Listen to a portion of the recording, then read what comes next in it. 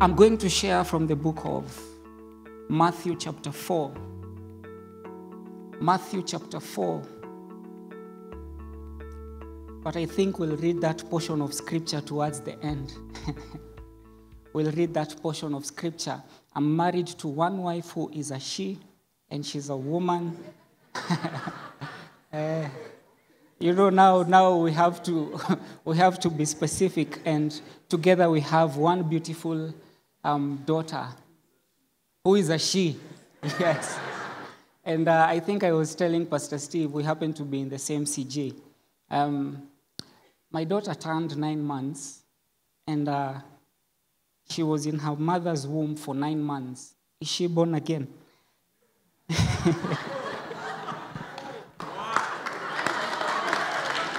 Because I'm a pastor.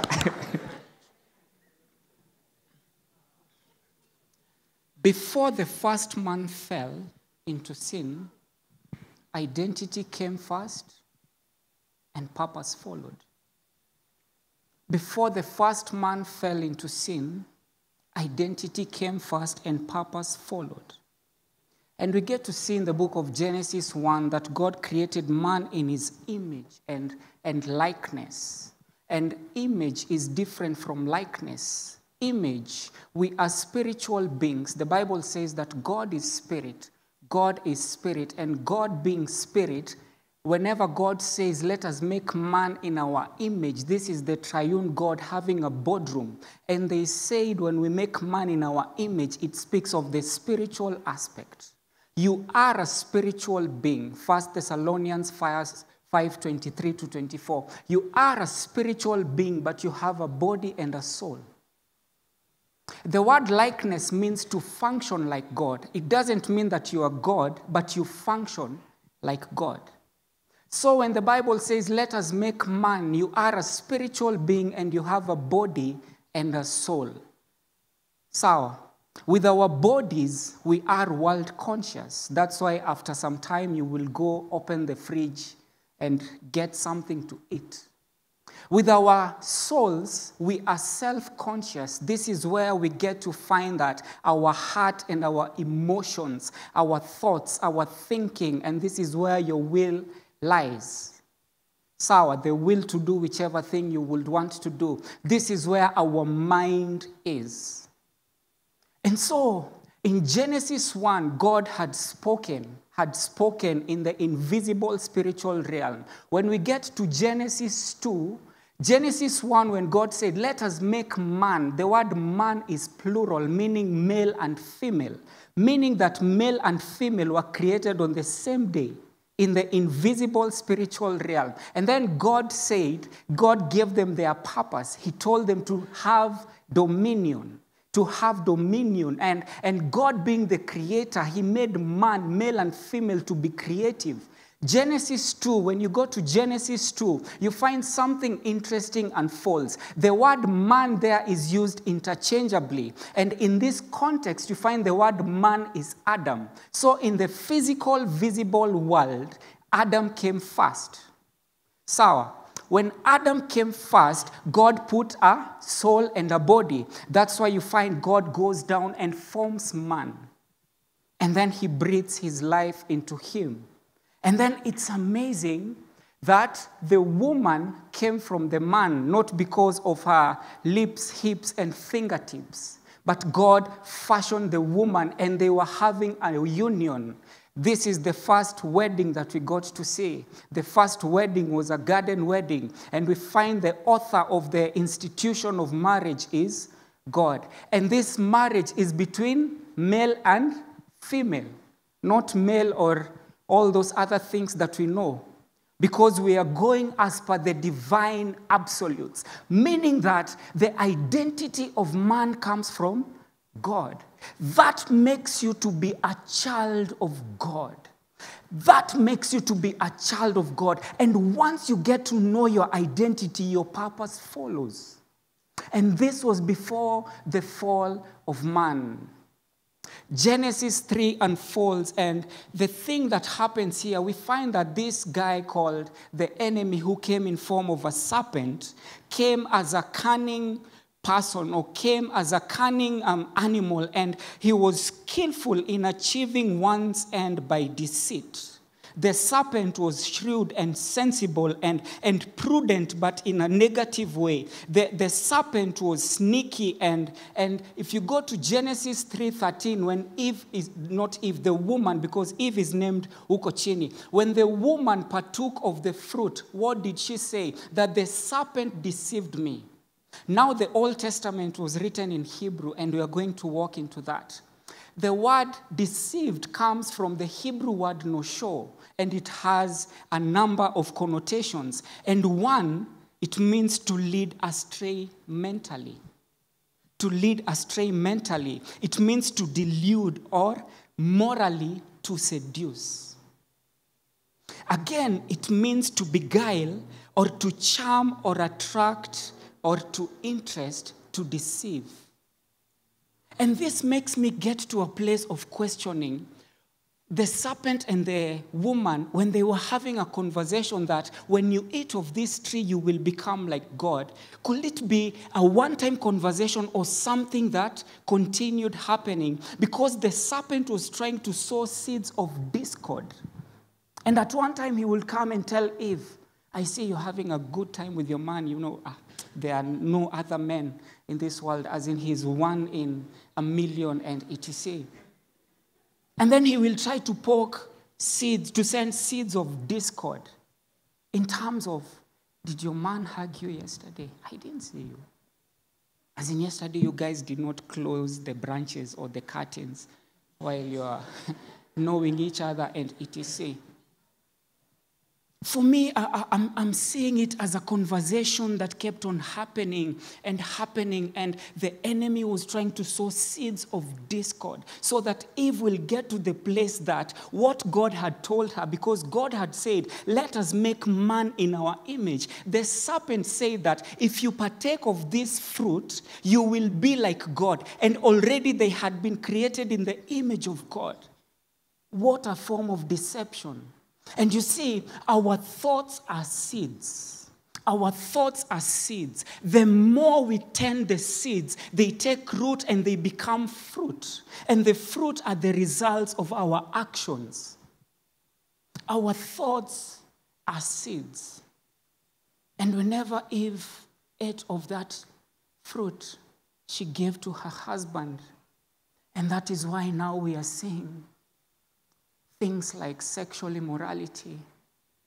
We are seeing homosexuality. We are seeing backstabbing, backbiting, unforgiveness. We are seeing death. In fact, when Eve was in the garden, when the woman came to the garden, everything was good. Everything was good. Everything. The only part that God says it is not good is when Adam was alone, and God said it is not good for man, now Adam, to be alone, and I will make him a suitable helper. Meaning that when the serpent came and sowed seeds of discord, that was when now the world of bad things began happening. And when all this was happening, God comes in. You see, when sin is introduced, Jesus has to be introduced. Genesis 3:15 is the word proto-evangelium, which speaks of the seed of the woman who will crush the head of the serpent. I believe we all have our moments when it comes to the Garden of Eden. We may all have our moments where everything is good. But there comes a time where the enemy comes and sows seeds of discord. He comes to sow seeds of doubt. He comes to try to ask you questions where you will doubt the love of God. You will doubt the goodness of God. You will doubt whether what you're doing is right. You will doubt whether the people that you have or the things that you have or whichever thing that God has given you is of God. There's a story of a woman called Sarah Jakes. I'm sure you know Sarah Jakes, daughter to T.D. Jakes. And she was saying when they were in Charleston, before Charleston, the place that they were in, the church was so small that it had around 200 people. She used to sit next to her father. But the moment they moved to Potter's House, Dallas, the church was filled and they had over 2,500 people. And then it got to a time that the enemy started sowing seeds of discord. The enemy started saying that you're not loved. Look at where you're seated. You're seated at the back. Look at your dad is talking to the other people. Look at your dad doesn't even have time for you. And you see, when our thoughts, when we take care of them, when we tend them, they take root and they become fruit. And Sarah Jake started to look for affirmation many places. And that's why at a very young age, she became pregnant. You see, we all have our moments where the enemy may come and sow seeds of discord.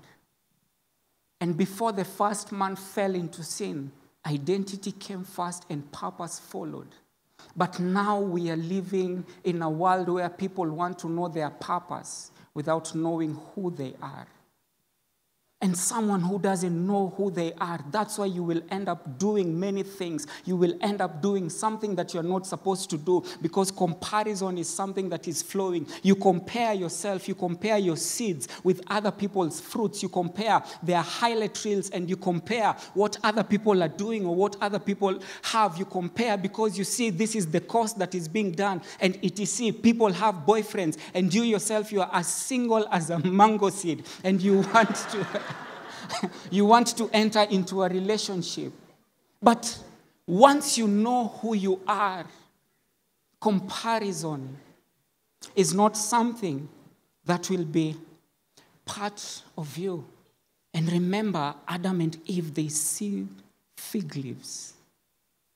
And then they hid from God.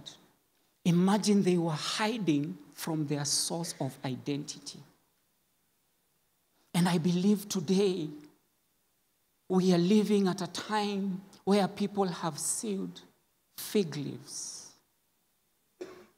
We have sewed fig leaves because of our misdeeds. We have sewed fig leaves of work, fig leaves of relationships, fig leaves of being on our phones, fig leaves of, I don't know what you're thinking because now I know that you can fill in. If you're hiding yourself from God, and that is where you pick a nefarious purpose, and something called self-labeling becomes your identity. And you say, that's how I was born. But remember, how did God create man? It was man and woman. Fast forward, Matthew chapter 4. Before Matthew chapter 4, it's interesting that Jesus himself, before he began his earthly ministry, the Bible says that it's where he was baptized, and you see the Father, the Son, and the Holy Spirit come together at one place. And God said, "This is my beloved Son, in whom I am well pleased," meaning that he was affirmed. And then Matthew chapter 4, I think we can read it. Matthew chapter 4, I'll read verse 1 to 4. Then Jesus was led by the Spirit into the wilderness to be tempted by the devil. After fasting for 40 days and 40 nights, he was hungry. The tempter came to him and said, "If you are the Son of God." Tayari ameshashoiwa. Okay, subtitles. Already he's been affirmed and he's been told that he is the Son of God. And remember, when you are made in the image of God, you've been made to function like God. And now the enemy comes, and theologians, by the way, say, some theologians, that this temptation happened in the mind. How can you carry Jesus yet he is God? If you are the Son of God. And this man had fasted 40 days. Ushai fast 40 days. Mse tumbo na mgongo inakuanga imeshikana. If you are the Son of God. You know, it's so interesting that you may come to this church and we may speak all manner of things. We may tell you that you are the apple of his eye. You are the head and not the tail. You are above and not beneath. You are more than a conqueror. You can do all things through Christ who strengthens you. But then when you leave the four walls of the church, ikinikinini. If you are the Son of God, and remember, Jesus was in a place of need. He had been affirmed. And then Satan asks him, if you are the Son of God, meaning that the enemy will tempt you at your point of need. The enemy will tempt you at your point of need. And it's interesting because once you know who you are, you will use the right words. Once you know who you are, you will use the right words. Sorry, that's my second point. The first point is, once you know who you are, you will be empowered to prevail against the enemy of our souls. Once you know who you are, empowers you to prevail against the enemy of our souls. Remember, it's about the mind. It's about the mind. We are spiritual beings. When we get born again, our spirits are only saved, but our minds, we have to keep on renewing them. That's why Paul says in the book of Romans, chapter 12, that we have to keep on reading the word of God so that we are being transformed into his likeness. We be like Christ, because that is where we get our identity from. Knowing who you are empowers you to prevail against the enemy of our souls. And you do not have to prove yourself or to anyone that you are God's child. You do not have to prove yourself. You've already been made in the image of God. Some theologians say that first temptation, if Jesus would have turned the stone into bread and eaten, he would have died. Because you can't fast for 40 days and then you take solid food. And you see, the mission of the enemy, he doesn't want you to know who you are. And that's why he will try to abort you knowing who you are. Because once you know who you are, you'll know who you are not. You will know that you have been empowered. Let me ask you this question. Before I ask the question, you will also not go by opinions of what people say. You know, people may have opinions about you. And the opinions of people may take you down because sometimes it's what people say to us and what we say to ourselves that takes us down. But what does God say about you? This question is for you if you're taking notes and you're writing. What area of need is the enemy tempting you in? What area of need is the enemy tempting you in? What area of need is the enemy tempting you in? And how will you overcome it? The second one is, once you know who you are, you will use the right words. Matthew chapter 4, verse 5 to 7. Then the devil took him to the holy city and set him on the highest point of the temple. If you are the Son of God, he said, throw yourself down, for it is written, he will command his angels concerning you, and they will lift you up in their hands so that you will not strike your foot against a stone. Once you know who you are, you will use the right words. And by doing so, you will not put God to the test and fulfill other non-purposeful things. And that means that when you're going through a difficult time, we tend to test God. People that are suffering mentally, they test God. Because you want God to come there And we find this in the book of 1 Kings 18. They were told to call Baal, and they started to test God instead of trusting God. And that's why they started cutting themselves. But once you know who you are, you will not lead yourself to self-destruct. And the question that I want to ask you is, evaluate the words you use as a Christian. Are they godly? Evaluate the words that you use as a Christian. Are they godly? If not, what can you do now? If yes, how can you ensure that you constantly use those words? Jesus was defeating the enemy through the words that he used, and those were scripture. The last one is, once you know who you are, you will know your assignment or purpose. And that purpose is to serve God and carry his agenda. And this is the last portion of scripture from verse 8.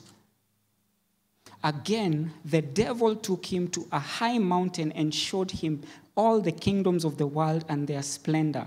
All this I will give you, he said, if you will bow down and worship me.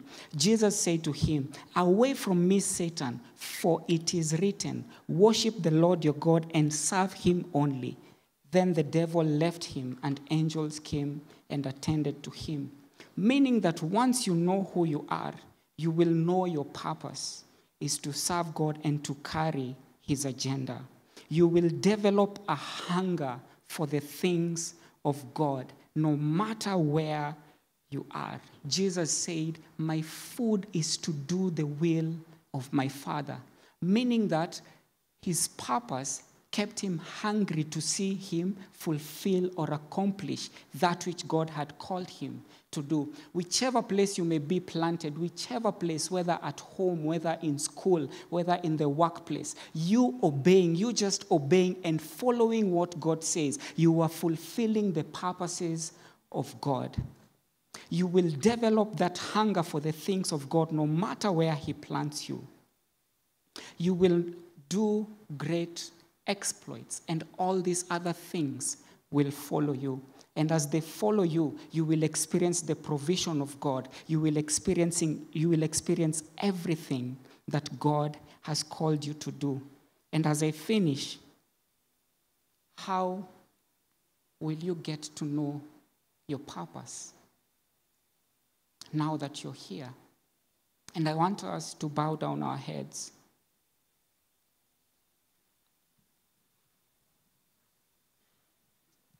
And as we bow down our heads, I can sense in my spirit that there are quite a number of us that the enemy has sowed seeds of doubt, for you to doubt God.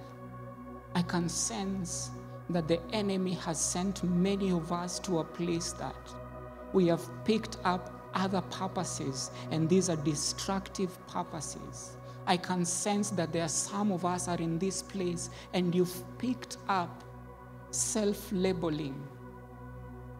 And you see, whenever you fall short, because we all fall short, sin says, I have made a mistake. Shame says, I am the mistake. And that's self-labeling. But you are not that. I can sense there are some of us, because of culture and because of social media and because of our upbringing, some of us haven't been brought up by father figures. Either some of us, our fathers haven't been present, we have been misfathered, or we have been unfathered. Some of us have been misfathered and some have been underfathered because of drunkenness, divorce, separation, or whichever thing. And you see something about a father. The word father means source, meaning that the father is the source of our identity. A father is a male representation of God, and we see a father we see God God as a warrior. We see God as a protector. We see God who instills discipline. And a father is like the mirror that reflects the image of God. Unfortunately, because of being misfathered, underfathered, and unfathered, the mirror has cracked. And some of us are craving the discipline. Some of us are craving the who I am in God. Some of us are struggling in our relationship with God because we haven't been brought up with our fathers. And I am here to tell you that it is still possible. I am here to introduce you back to this God who is your father. I am here to introduce you to this God who says that he is the one who gives you your identity. He is the one who gives you your purpose. He is the one who formed you and fashioned you. He is the one who keeps on speaking over your life. He says that you can do this. He says that you don't need anyone as long as you have God. He is going to help you. He is going to walk with you as long as you have God. He is your source of provision. He is the one that you should run to because you have God. He is the one who will strengthen you in a world that is so cold, in a world where men are being beaten and the enemy is after the man, in a world where the enemy is after the woman. He knows that when a man and a woman comes together, they will be able to know their identity and who they are, and the world will be made better. But the enemy is trying to sow seeds of doubt, seeds of discord, that you will never make it in school, that you will never be provided for. But I am here to speak to you today. God is speaking over your life. God says that he will supply all your needs according to his riches in glory. God says that it is written. You may think that you are alone, that you are lonely, you've been single, and you've seen other people like being taken, and you yourself, you've been alone. God is saying that he has you. This is the time that he is working in you. You have God. You're here, you're saying, I just need to be prayed for. Just lift up your hand. Thank you, thank you, thank you. Thank you for those hands. Just lift up your hand. You're lifting them to God. You're lifting them to God. He is the one who is. He is the one who is and is to come. He is your provider. He is your protector. He is your healer. He is your deliverer. And I want you to say that the things that you are doing in the dark places, I want to say that those are not you. That is not you, because that is human doing. But it's about identity, and identity is about becoming that which God has called you. So things like pornography are human doing. Things like masturbation are human doing. Things like gossip and backbiting, these are human doing. But there's a God who is calling you into this journey of becoming the greatness that God has imputed in you. God has called you, and he is going to plant you. He is going to use you because you've chosen to know who you are. Father, you see those hands. Father, how we pray that you minister to them right now. In the mighty name of Jesus. Father, they are getting to remember who they are in you, oh God. Father, we are speaking against the vials of the enemy, oh God. The seeds of discord, the seeds of doubt, the seeds that the enemy is trying to say that they will never make it. They will never get out of their situation. Right now, we refuse the works of the enemy in the name of Jesus. And lastly, you're here and you're saying, you can put your hands down with your heads bowed.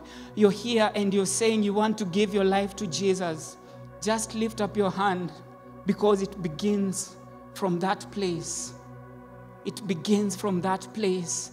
Thank you for that hand. You're lifting it to God. I remember making that decision in 2007, December 2nd, and I have never been the same again. Thank you for those hands. Thank you for those hands. Thank you for those hands. Thank you. Church, I want us, even with our heads bowed, for them that have lifted up their hands, I just want you to start interceding for them. I just want you to start praying for them. I just want you to start praying for them, that they will get to know who they are in this Jesus. Thank you, King of Glory. Thank you, Lord of Lords. Thank you, Jesus. I just want you, if you've lifted up your hand, just repeat this prayer with me. Say, Lord God, thank you for today my identity is in you. The old is gone and the new has come. Surround me with your goodness, with your word. Thank you, Lord. Because once we know who we are, we will know who we are not. The past is behind us. In Jesus' name, amen.